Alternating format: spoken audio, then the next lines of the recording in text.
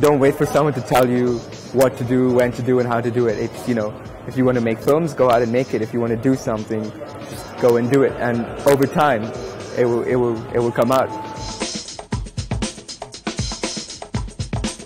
My name is Uzair Merchant. I've been studying design for film and TV at Nottingham Trent University. I did two projects. The first one is Aquaman. It's a character from DC Comics, and it's my reinterpretation of the character itself. So I wrote a synopsis that's based in 1960 Nazi-occupied America.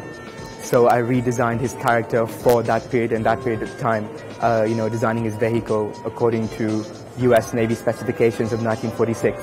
So using actual research to then create fiction out of it.